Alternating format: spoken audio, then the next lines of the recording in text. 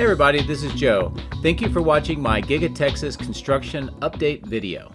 For today's video, we're going to do a grand tour around the site, take a look at some areas we don't normally see. We'll be on the far west side and looking back at the factory across where that west support facility is, the far southwest corner where contractor parking is located, and some additional earthwork is underway.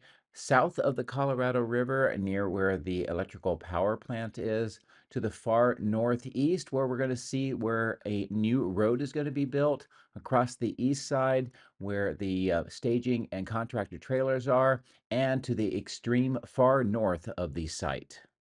Now, I thought doing a grand tour would be a great opportunity to also update you on a revised permit for the replacement of Harold Green Road. And this illustration gives you an idea about where that is located on the property. Now, you may recall that Harold Green Road used to be near where the factory is, and it has been renamed Tesla Road, as shown by the arrow in the upper right-hand side of the screen.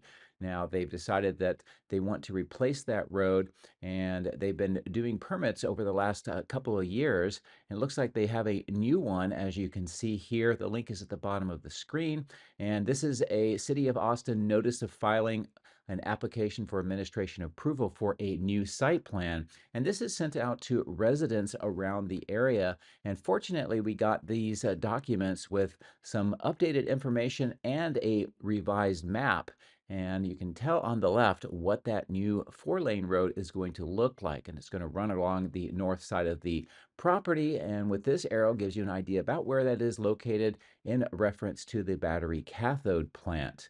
And this is a new road that is going to allow connecting from the State Highway 130 on the upper right over to the housing community. And a final decision is going to be made on the 14th of January, or tomorrow. So this is still in progress, but we will get a chance to see where this road goes and constructed through this area, and then connecting over to the highway on the right-hand side of the screen. So I hope you enjoyed this update and just some additional information along with the grand tour of the factory site. So let's get into the drone, fly around, and see what Giga Texas looks like on this grand tour. If you would like to support my efforts, please consider using these links, which will be in the video description. If you are interested in Tesla products, you can help yourself and support me by using my referral code. Don't forget to hit the like and subscribe buttons on my YouTube video, as this helps as well. Thank you. My drones are ready and raring to go. Let's go flying over Giga Texas.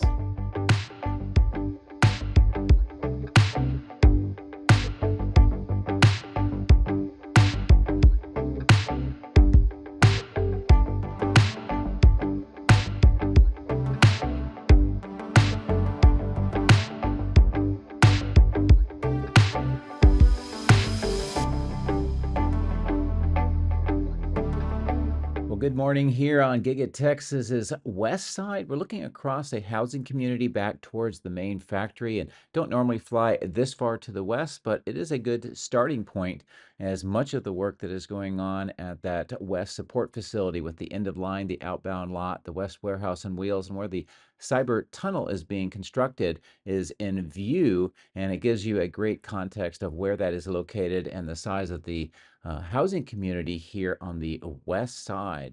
Now, as we continue to fly towards the southwest, you can see that large material staging yard just on the other side of the housing community. And on the right-hand side of the screen, this large clearing that continues to have earthwork being done. It looks like there's actually some depressions that have been made, as you can see in the middle of the screen. Of course, the roadway that is lined with gravel for mud control near the ponds, and some of those ponds are still there, but almost all of them have been replaced and removed along with the hills, with the exception of this one. I also see a rectangular silt fence on the left-hand side of the screen, so there may be some construction in that area after all. Something to continue to monitor as time goes on. Now, this large parking lot that you see is for contractors, and they'll park here, and then they have shuttle buses that'll take them to the various work sites around Giga Texas. And this helps to deconflict the amount of vehicles that are on site from the ones over near the factory where the employees are parking. We also see in the middle of the screen that large material staging yard that has all of those transformers that we've been monitoring. Of course, River Road is running down the middle of the screen, and just underneath the drone on the bottom right is this ecological uplift area where Tesla has put many millions of dollars into restoring this part of the site and just to the north of the Colorado River. This is a nice view across River Road, the West Warehouse on Wheels back to the main factory, and a really nice look with this lighting of how that entire south end appears with all of the glass and that it is nearly fully enclosed. Now, as we get closer towards the South Bridge and we fly over the Colorado River, I want to try to just give you another kind of a farther perspective of what this area looks like from this vantage point. Of course, the Colorado River is not part of Giga Texas's property. It's basically forming the southern boundary of it. All of the power lines that you see coming off from the left to the right are coming to the Sand Hill Energy Plant, which is what powers part of Giga Texas, but also part of the region here. And it is one of several energy plants that Austin Energy has together that pretty much provides power for the entire region. And you can see some of the electrical switchyard on the bottom left-hand side of the screen. They do have some solar panels in this area, but not a whole lot. But most of the factory producing the power is just behind the drone. Now, as we continue to fly along the Colorado River, looking to the north, we had a great view of how the south end of the factory looks. See that multi-level parking garage. And between the river and that garage is where River Road will continue to be extended through this area. And much of what we are seeing now with the north part of the river, all of the trees is going to be part of that ecological paradise or open section for the public once that roadway and some additional work is completed. And that's going to extend all the way from the left-hand side of the screen through to the right-hand side of the screen and encompass much of this area where we see with the trees at the bottom of the screen and near where those electrical poles are. We do see a lot of these dirt roads through this area, and it's used by various contractors to either bypass part of the site and just drive around this area, or also to do some surveying, most likely for that future work.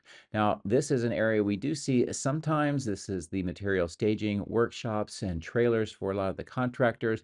Also, in the middle of the screen, the East Warehouse on Wheels. We also have a recycling center and another area at the bottom right coming into view where they do additional recycling. And this whole area, once the main huge projects are completed, will be emptied out. And from what I'm understanding, we're going to see a welcome center built in this area, possibly sometime this year. Of course, a nice look at the battery cathode plant and that crash test facility. And we're going to continue to pan to the north, follow the Colorado River, and look to that north area where we see those two large clearings. And we have the one on the right, which is the Lone Tree clearing with the rental equipment lot and maintenance facility. And the one on the upper left is where they are putting a lot of materials. Now, I put the arrow up here just to give you a reminder. This is where the new Harold Green Road site will pass through this area, connecting the housing on the right all the way to State Highway on the left. And once that is completed, it will also provide access to this part of the site for both the public and also for the Giga Texas employees, and possibly also for some of the trucks to bring in materials and continue with some of the construction that is most likely going to continue through this area. Now, everything that you do see here, the Lone Tree field where the rental equipment lot is, that large field in the middle of the screen, all the way over to State Highway, which you can see with the traffic driving, this is all still part of Giga Texas property. And as I turn back, not only do we get a great appreciation for just how far away we are from the factory, and we can still go quite a bit more. So there's a lot of space for future construction if that is what Tesla wants. But also we can see on the bottom left some of the work that has been underway with a lot of underground pipe work for water or sewage. And I think it's also related to what we'll see with that new Harold Green Road. But as I continue to look back towards the south, as we fly to the north, much of this area right in the middle of the screen is where that new road will go through. And you can tell by the size of the factory, we are a great distance away. We are now a couple of miles away from the factory. And the road that you see in the bottom left is kind of the northern boundary, at least on this east side of the factory. And we also see there's a school with a football field coming into view. The school is not on Tesla property, but pretty much everything from this road to the south and to the west, as the fly towards the west, is still part of Giga Texas. And this large field within the middle, the trees, the hills, and the ponds, which is what is remaining from the sand and gravel mine, is all area that, if Tesla wanted, they could build several more Giga Texases here. And perhaps that's the plan as things have been changing on the political and world environment. So this is definitely something that we can continue to monitor. Now, right in the middle of the screen with those trees where the road goes to, used to be an old farmhouse that was part of Giga Texas's property when they did some additional land purchases back in 2020 and 2021 to fill out this area. And then recently they have removed that old farmhouse. The facility down at the bottom of the screen is kind of abandoned. It is still part of the property. So at one point I believe we'll see that that is removed. Now, what I'm going to do here is, instead of flying over the highway, I'm just going to pan the drone across, and pretty much all of the land that you see between this highway and then the other road that's kind of in the upper middle of the screen is also Giga Texas's property. And it includes a lot of hills and ponds kind of in that north-south configuration, because that was also some of that sand and gravel mine. So that is another part of the site that could be developed sometime in the future. And that is probably in the distant future, but nevertheless, it just gives you an idea, I hope, of the expanse of the land that Tesla has purchased in this location. And this is as I stop the drone here for a moment, a great look across to the east towards where the battery cathode plant and the die shop is, and to the west where the highway is. And of course, on the other side of the highway, just on the other side of the factory from this perspective, is that west support facility. Now, as we continue to fly to the south, following along the power lines, you can get a great sense here of just how far away we still are from the factory as we approach it, and the amount of land that is available for future development by Tesla. On the left-hand side of the screen, where the trees are, is more of that sand and gravel mine remnants.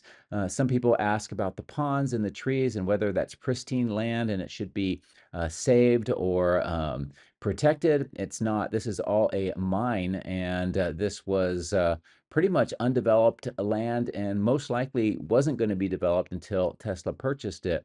And now, with all the construction, they are definitely improving this location.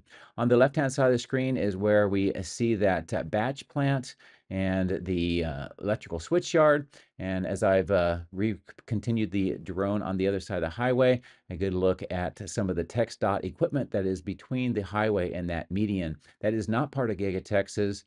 Some of what we are flying over is, but as we see this asphalt and gravel and concrete plant, this is the Lone Star asphalt and paving. This is not part of Giga Texas, but this plant, the paving and some of the services that they provide, has played a big role with the construction of Giga Texas. In fact, much of the roadway that we see being installed just south of the end of line facility on the west side and going over to the Cyber Tunnel is from the Lone Star asphalt. So you can get a really great idea of how close it is and how convenient it is to do roadways, especially the asphalt and some of the concrete, because of the location of this plant, Lone Star asphalt, and also the Martin Marietta, or at least the former Martin Marietta concrete plant that is on the north side of the factory property. And what we are flying over right now is also part of Giga Texas's property. A lot of it is undeveloped, but they do have this material staging yard that we see coming up with a lot of the steel, some of the Vapco units, and another one of the material staging yards in the bottom right of the screen. So what I'm going to do as we get closer to the main factory again is give you a little bit of a bonus flight with the drone.